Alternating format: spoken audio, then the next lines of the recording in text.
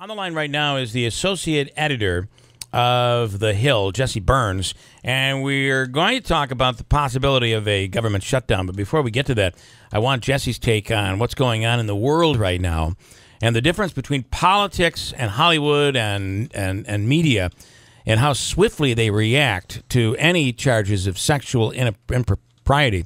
And, of course, the breaking news this morning, just about 20 minutes ago, it was announced that Matt Lauer from NBC has been fired. Jesse Byrne, thanks for coming on. What are your thoughts on the Matt Lauer story?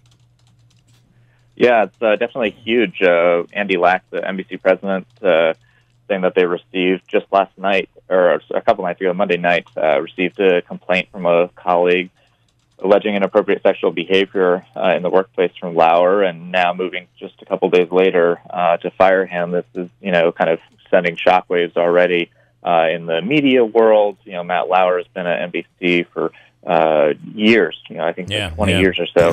And so this kind of, coming, obviously, Charlie Rose just a few days ago, definitely a huge move on the part of NBC to oust this, well-known person who these allegations. We don't know what they are quite yet, but you can only imagine that is going to begin to leak out, right? I mean, these things don't normally stay completely quiet. We might find out more as the day goes on. Yeah, I think the kind of shockwaves we've seen in politics and media and Hollywood after the Harvey Weinstein case is that more people are feeling empowered to come forward, and many of these media outlets, even some politicians, are even facing pressure to, respond to their behavior going back even decades. So we're seeing the continuation of that today. So, how about though what I find interesting is how quickly the media and Hollywood moves.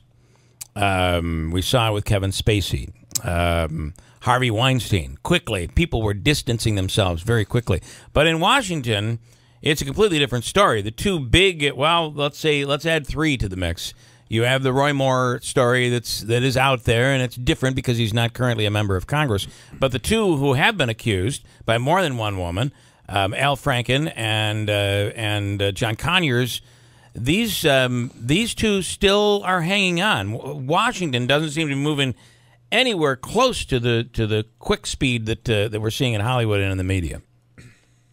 Yeah, that's right. And I think in the two kind of separate cases, there's definitely on the one hand for Conyers in Michigan, there is a movement among Democrats to actually get him to resign. We understand that some members of the Congressional Black Caucus have been pushing for him to resign. Nancy Pelosi, the House Democratic leader, has been working kind of behind the scenes privately to try to get him to that point of him actually announcing his resignation, because we've seen now multiple women come forward and accuse him of inappropriate behavior, in several of these cases.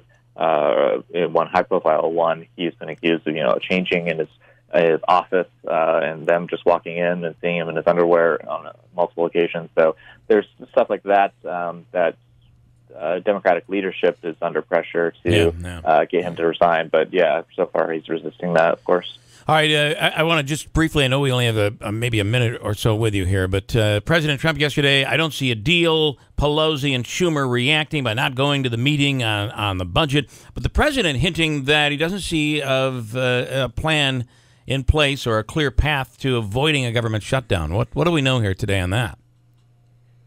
Yeah, the shutdown, the deadline is looming. Right now, the government's only funded through next Friday, December 8th. And so there's a lot of pressure for Congress to come to the table, figure this out. Yesterday, the meeting kind of blew up with Democrats refusing to meet with Trump. Trump decided to go ahead with a meeting anyway, and having a photo op with empty chairs next to him for the Democratic leaders that didn't show up to the meeting at the White House. Right now, there's some talk among some in Congress that there is going to be a 1-week extension for lawmakers just to give them some breathing room so that they can hammer out this deal. But certainly the specter of a shutdown has been raised over the last 24 hours because of them not being able to come to the table. I thought that the publicity stunt, and that's what I'll call anyway, by Schumer and by Pelosi really kind of backfired yesterday. The fact that they're not willing, even McConnell said, listen, there are plenty of times, And to be fair, Obama never tweeted the way this president tweets, to be fair. But McConnell said there were plenty of times I didn't want to go meet with President Obama, but I did because we have to continue to move forward. Did this backfire on the two Democrats? I think it did, to the extent that it gave Trump the opportunity to, have that photo op with empty chairs and, him arguing Democrats usually all talk and now they're not even talking.